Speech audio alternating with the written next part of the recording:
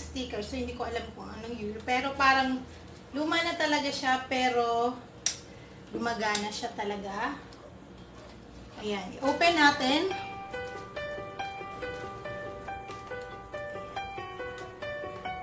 So, ang sabi doon, sabi ko, ilang oras ilang oras yung battery ng second hand. So, yung magandang second hand, 2 hours yung battery na walang charger, okay na yun. Tapos yung ano daw kasi pag brand new, siguro mga 4 hours. Hindi ko alam, pero depende sa gamit at least.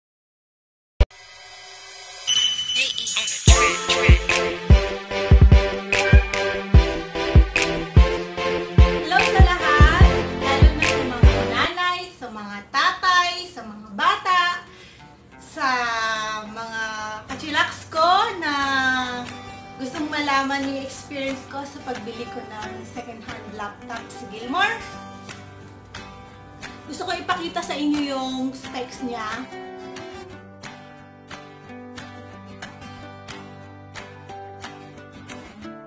Kasi dalawa siya.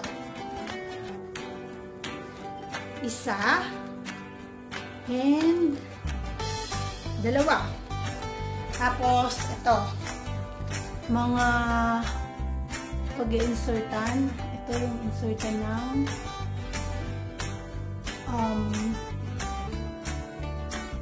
charger. Ito, hindi ko alam. Ito, sinabi niya naman dito parang sa landline. USB, and this one is for Wi-Fi lock. This one is for lock. This one is for making the for turning on the Wi-Fi. This one I don't know, maybe for some kind of this. And this one is how to open it. This could be locked like this. Example. You can lock it.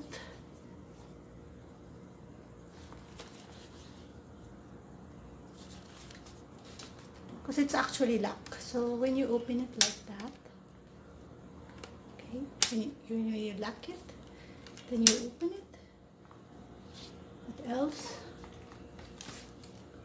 This one for microphone, for headphone, for USB again.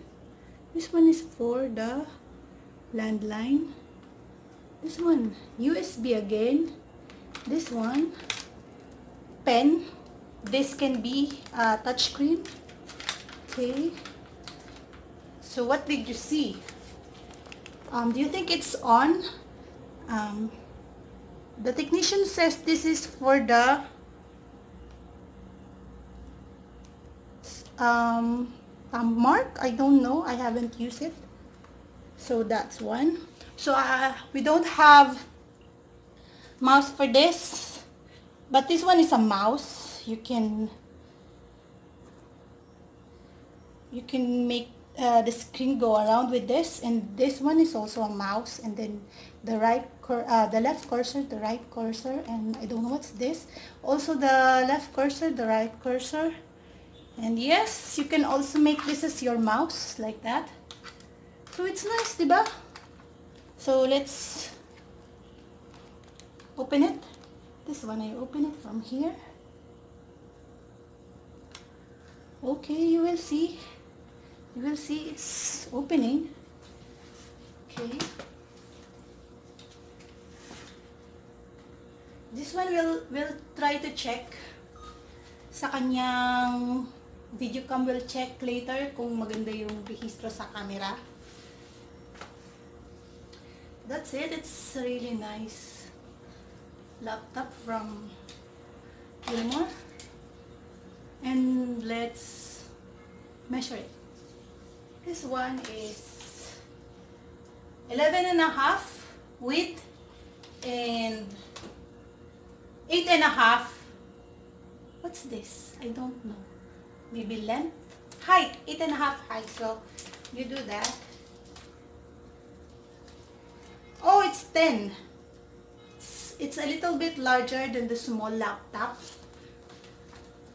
And 11.5. So it's really nice. Open it again. Okay. Since it's already open. Okay, that's nice. So, sign in. So, using this one as a cursor. Okay. Using this one as a cursor. Can you see the mouse? It's going round and round and round. How about this one? Oh, it's moving. It's moving, right? And then let's check it here. See? It can be used. It can be used. Oh. For now I don't have Wi-Fi, but it can. Okay, let's finish it. Let's close it. Close tabs. And this one. Okay. Secured, secured, secured. So I don't have open Wi-Fi for that, so just let it go like that. Secured. I need password. Else.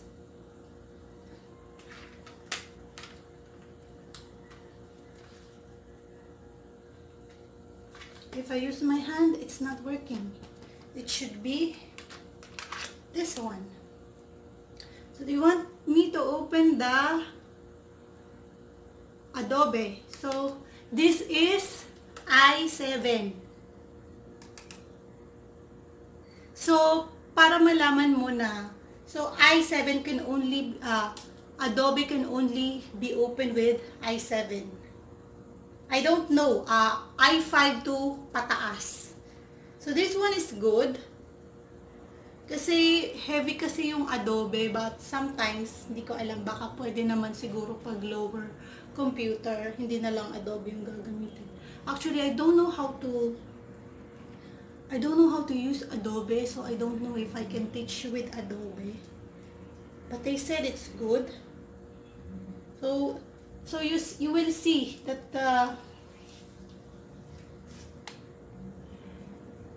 the computer is finding it hard to open Adobe because kailangan talaga ng Adobe is a higher kind of laptop. So this one is good because this is i7 already. So do you want us to use the camera for this already? Do you want? This one, what else? So I will show in the screen the specifications of this. So when you're gonna buy a laptop, especially sa second-hand store, please, it's really good that the technicians do know what they're doing. So I think the technicians know what they're doing, and kailangan talaga pag bibili ka sa second-hand store, kailangan sa store, hindi sa online. Kasi pag online, kasi may mga laptop online. So, paano mo mahabol yun? Sa store, meron kang resibo. You wanna see my resibo? I'll show you my resibo. This one is my receipt. So, I'm not gonna show the name because I'm not paid for this. So, but I bought it in Gilmore IT. So it's a Lenovo X201 Core i7 first gen, 4GB DDR3, 32D6B.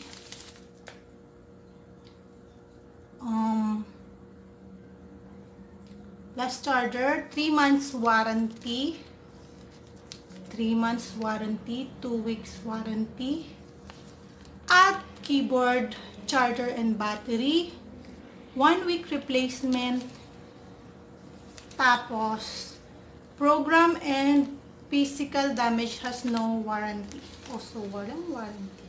Software, no cash refund. So, that's it. So, pag kung kumuha ka ng resibo kasi hanapin nila yan sa'yo pag mag-order.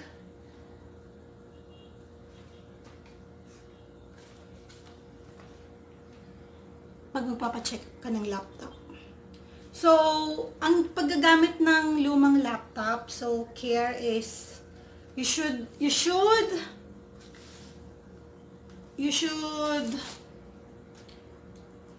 kailangan i-shutdown mo siya lagi. Hindi yung i-sleep mo lang. Actually, this one is not on. So, I put it on the lock para hindi ko mapindot kasi minsan sleep lang pala siya. So, ang ano talaga niya, ang shutdown niya talaga is dito. Shutdown. Okay, shutdown. Kailangan shutdown talaga. So, gusto niyo na po bang subukan natin yung camera ng laptop? Okay, let's do it! Hello, this is the video camera of the Lenovo second-hand that I bought in Gilmore. So, maganda naman siya. Maganda yung lighting kasi dahil sunlight yung pinagkukunan ng ilaw. So, hindi ngayong gabi. It's actually 8 a.m. 8:30 a.m. So, what do you think of the camera? It's good. Sabi daw nila kasi pag mga laptop na camera hindi wag ka talaga masyado mag-expect sa mga laptop ng camera. So, this one is really nice for a second-hand laptop. So, dahil nga ginagamit ko na yung laptop, ipapakita ko naman sa inyo yung Android phone. So, Android phone or laptop. This one is a nice, Android phone is also nice one. So, yung Android phone, maganda na ngayon. Meron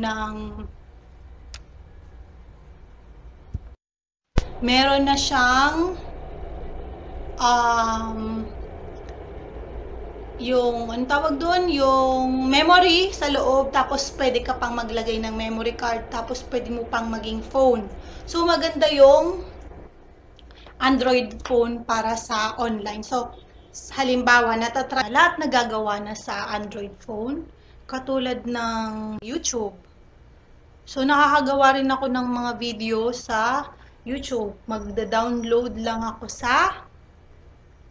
ayan, yung dati kong ginawa, magda-download lang ako sa Play Store, libre lang. So, lahat nagagawa na sa Android. So, mas gamay ko nga dito kaysa sa laptop. Kasi yung laptop, medyo nahihirapan ako kung paano ko gagawin. Or siguro, hindi ko alam kung tama, baka iba't iba rin yung klase ng mga program ng video maker. So, ganun po. Medyo gamay ako dun sa VLLO, maganda rin. Tapos yung Vlogit, okay din. Ito kasi yung nandito is Power Director. So, di ko alam. First time ko sa Power Director. Pero maganda siguro yung Power Director. And, bago lang kasi yan. So, yun po. Ano pa bang sasabihin ko? Mag-iisip ako. Yun. Yung Android phone, mas mahaba yung battery life niya.